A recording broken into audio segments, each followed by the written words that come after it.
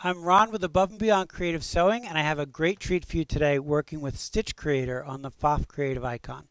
I've used the Stitch Creator for many years. They've had it on a lot of different Pfaff models through the years.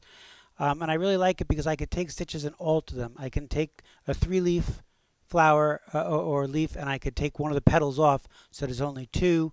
I could take things and triple stitch them so that they show up darker. But I've always said in all my demonstrations and anytime I've taught this, I'm not going to do something from scratch because I can't draw and that's just not for me. But I found it really wasn't so hard. I'll show you how I did it. The first thing I did was I had to pick a subject. So I have chickens and I thought it'd be nice to have a little chicken stitch. But when you're working with Stitch Creator, you're working 9mm. You're making sewn stitches, really, really tiny stitches. So all the chickens I found were really they were just too busy. They weren't going to show up in such a small size. But they'll forgive me for using their drumsticks because the drumstick came out very well. So what I did, I took a drumstick that I found online and I printed it. And then I put a grid. If you can see the grid, I just went straight across and then I started laying it out. The problem was I started here and ended here.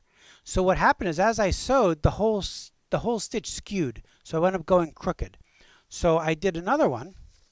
I printed it, and this time I took the grid that I made and I put it in line with the project. So it's going to start here and it's going to end directly in line at the bottom, and that's going to allow it to sew straight. You know, a sewing machine, when you work your sewing machine, it finishes a stitch, it starts the next stitch. They have to start on the same plane.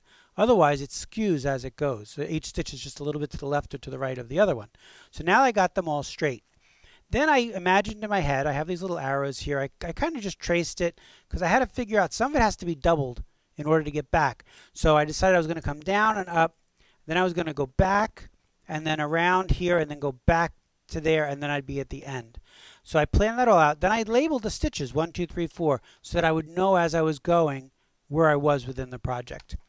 Then I went to Pfaff Stitch Creator. Here's my finished chicken leg. So we're going to start over. So what I did was I went to Stitch Creator, and when you go to Stitch Creator you get a blank screen, and I touched Edit. Then I created a stitch, okay, and that first stitch actually creates 2, the stitch you start with and then 1 below. Then I just take it and drag it up to where I want it to be, and I get close. I found that it's really hard to get it exactly where I want it, so I just used the little arrows here once I get started. Then I add my second stitch, and I drag it up kind of, I drag it up, get it kind of close to where I want it to be.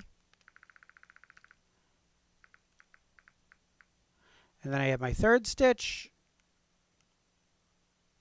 And what I started to do, you can see I have a grid. So I would go, well, that's from center. It's 1 over. Then it was 1 over and down maybe a quarter. Then it was 1 over and down almost 3/4 from the top line. And I moved them along like that. I'm going to do this a little bit quicker here for the sake of your sanity. But I just added them and I put them on the grid based on my drawing.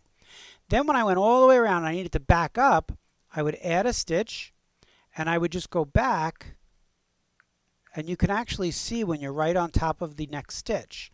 And then I would go back again. And you see how it knows the direction I'm going, so it heads the stitch in the right direction for me already. But that's a double stitch right on top of one another, and you can't tell where it's doubled on the screen, and it's going to stitch out very much the same way.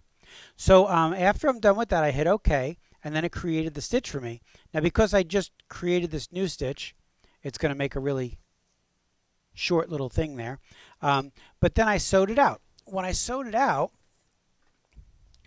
this is the end result. So the 4 are just in a row. So let's say I was having a barbecue and I wanted to make some aprons for some bibs. Maybe we're having some barbecue chicken. It's going to be really messy. So we could run that right around the bib and have a nice little decorative stitch. Or maybe I wanted an individual one. So then I just told it to make 1, and I got my own little drumstick there. So it was a fun, easy thing to do. It was much easier than I thought. I still can't draw, but I can print and I can measure out 1/2-inch lines and make a grid. I used 1/2 inch because it worked for this project. I figured the width of the project was about 6 inches, so I divided that out. It's about 1/2 inch to get 9mm across. 9 times doesn't go into 6 well. I estimated. It gave me a good template to start with. If you're using something smaller, you may need to use different spacing between your grid, something larger, a little different spacing, till you get it right. Because whatever you do here, even though this is this huge, when I sew it out, that's the size it's going to be because I'm sewing, I'm not embroidering. Now, of course, this is a Pfaff Creative Icon. You can take any sewn stitch and embroider it. So you could bring it into embroidery and make it much larger if you wanted to. That's a class for another day. So thanks very much for joining me. I look forward to seeing you in the future. I'm Ron from Above and Beyond Creative Sewing.